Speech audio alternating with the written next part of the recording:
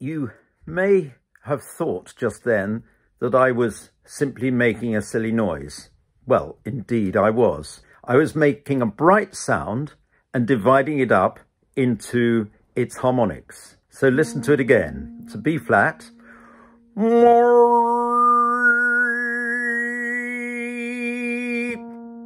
Did you hear those? Now, actually, when I go,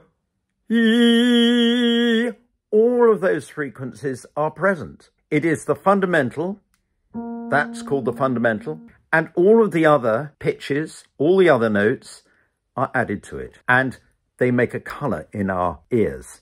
We don't hear, oh, lots of harmonics, lots of notes. Now, in order to separate them out, what I'm doing is finding the resonant space in my mouth. When you go into a bathroom or a shower and you sing a note, as I sometimes do if no one else is there, and sometimes if other people are there, you hear occasionally it goes whoa, and it sounds much louder than it should do. Try it. Any room with, preferably without carpets, and you will actually find that it's probably got regular dimensions. It'll be a square or something, and it'll be parallel walls. Try it, and then one of them will be resonated. So you can go whoa, and one will go whoop, and make a lot more noise. You may have experienced that.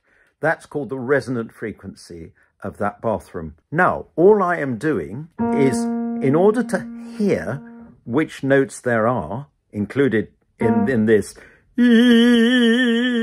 I'm making my mouth into a bathroom of different sizes and gradually making it go like that. So listen again.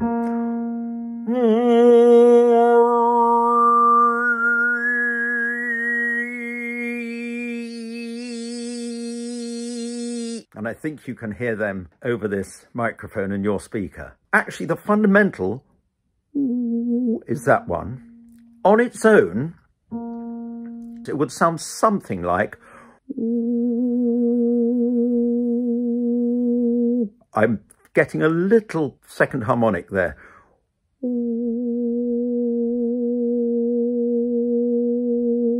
I'm getting quite a strong one. I'm trying just to have.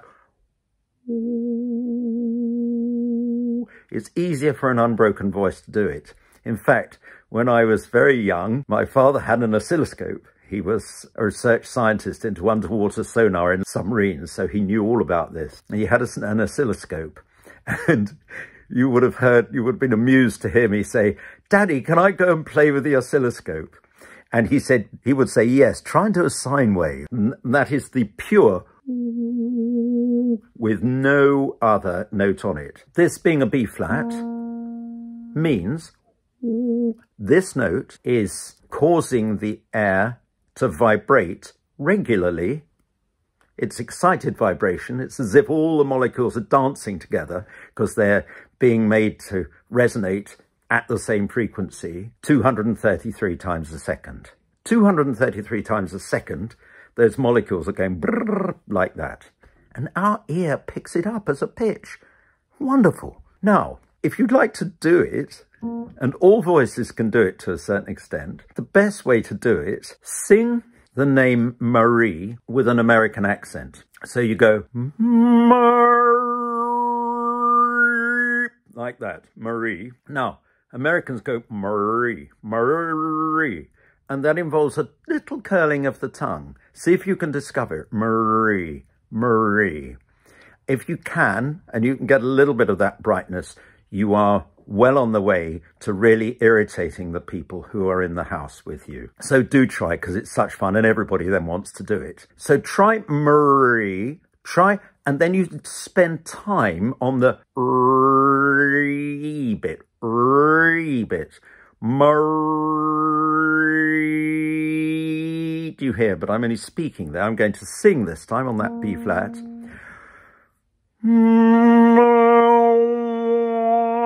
And I'm actually going Moiri, Moiri. So I'm going to do Moiri.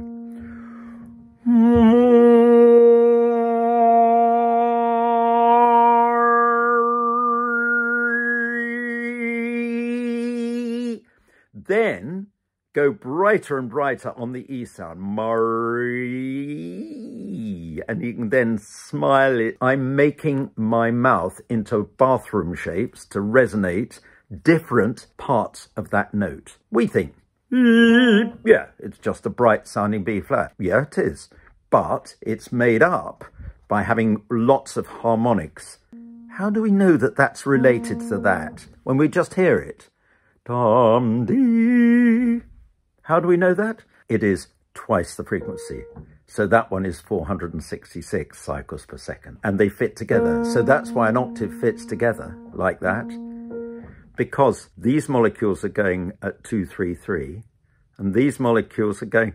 And so they combine and have a nice dance with each other rather than a jarring dance where they keep hitting each other in odd places. They dance. You make the molecules dance, the air molecules. The molecules jiggle about and you make them with your voice. Do that. So try Maria like that. Another way of doing it is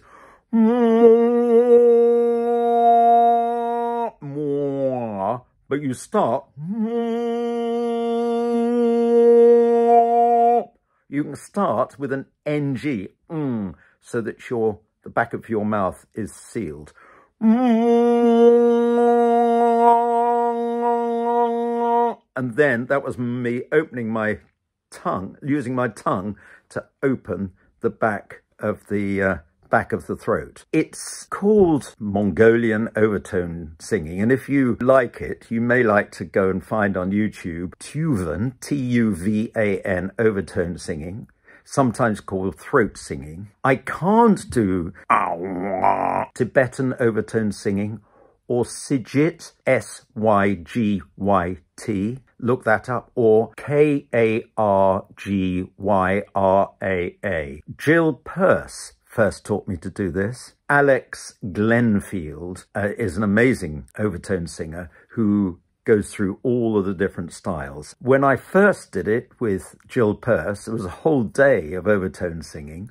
And the next day I felt physically and mentally better than I had for years. It's a kind of wonderful meditation in the way that all singing and all music is a kind of wonderful, mindful meditation. But this absolutely has a concentrated effect. Have fun trying and get all your friends to join in with you rather than annoy them.